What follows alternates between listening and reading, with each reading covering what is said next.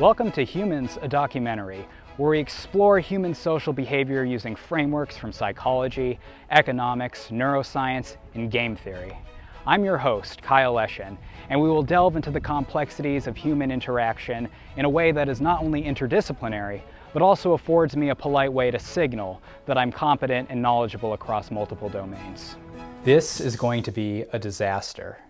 Kyle knows nothing about these fields except for what he's gleaned from a superficial scanning of blogs, oversimplified, comfortably contrarian TEDx talks, and pop psychology at airport bookstores. Well, that's not actually true. I don't read books on pop psychology. I read the online reviews of books on pop psychology. Although, if you want to get technical about it, I don't even read those. I read the comment sections of online reviews of pop psychology books. But that's where you find the material summarized at an appropriate level for cocktail party conversations, and that's the ultimate goal. Also, I majored in economics. Kyle majored in economics, which is what you study if you're interested in humans, but have never actually seen one. Contrast that with psychology, where we need to observe a phenomenon in at least 8 undergraduate volunteers before we make sweeping conclusions about the human psyche. When I opened that econ textbook, it was the first time I had ever seen someone like me represented in literature. A utility-maximizing rational agent. These are my utils. When I succeed, the level rises. And when I fail, or reality falls short of expectation, the level drops precipitously. I have about 1,000 now, which is the highest it's been since the incident.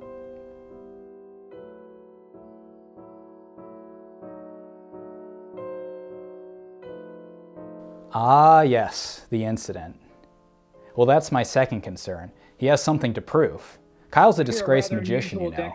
In 2017, he was booted off America's Got Talent in an early round, which is particularly devastating to him, as the guest judge in that episode was his hero, DJ Khaled. His whole life started to revolve around pleasing the good DJ, until Kyle became the first person in history to develop a crippling addiction to the mildly relaxing green tea extract L-theanine. As a Kyle psychologist, my worry is that this show is a desperate attempt to reclaim status, and you can bet that Kyle's explanations are going to be a lot more complicated than they need to be. Mike, can you not cut to him anymore? He's the executive producer. He can do anything he wants. I don't think he is. Yes, he is.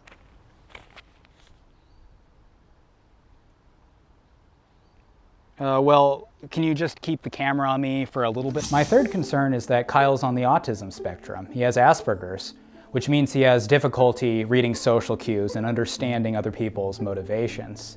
And if I may just break the fourth wall temporarily, this is a diagnosis that Kyle received in real life, not just in this fictitious world. And he was diagnosed by a certified professional. This isn't one of his many self-diagnosed, attention-seeking, identity-sculpting diseases that he has littering his Tumblr profile. This isn't an offensive caricature, but rather an empowered reclaiming of stereotypes to explore a lifetime's worth of awkwardness. Now, people with Asperger's aren't unobservant. In fact, quite the opposite. They just notice different things. The social world is filled with customs that are actually quite strange upon close inspection. Why do we shake hands when we see each other? Why do we bray and respirate when amused? When do you end a conversation? What level of eye contact is too little or too much? Why do people feel the need to denigrate media that brings joy to the masses?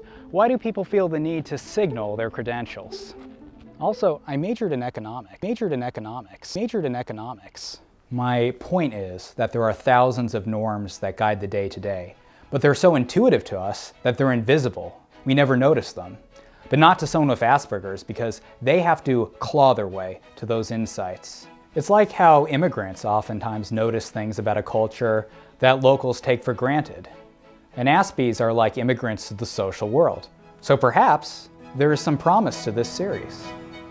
But given what we've explored, probably not.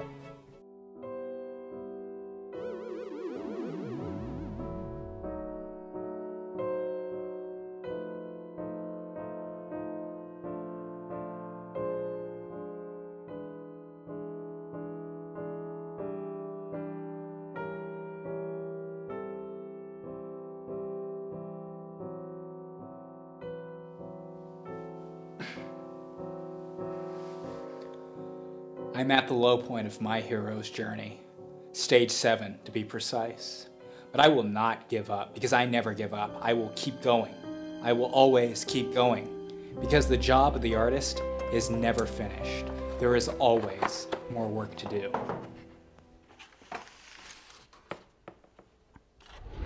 I now plunge forward, fueled by both resentment and status concerns, the two drives behind any great teacher. To make my character somewhat more sympathetic, I'm going to add in a plausibly altruistic motivation, and that is to help my fellow Aspies. Above all, we hate the implied and the unsaid, and that is the entire social world. So over the course of this series, I will attempt to document the laws that govern the social sphere. We're going to talk about fashion, reciprocity, etiquette, compliments, humble bragging, real bragging, and personal space. We'll interview psychologists, economists, think piece writers, comedians, entities throughout the animal kingdom, and even beyond. We'll start with what is perhaps the most puzzling topic of all: humor. What is humor? What makes something funny? What makes something offensive?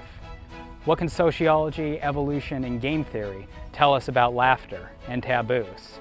We'll dissect this frog in the next episode of Humans, a documentary. And now I must go to do something.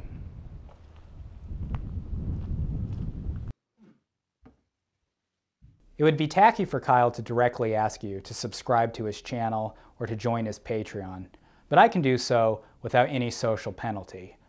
The links are below.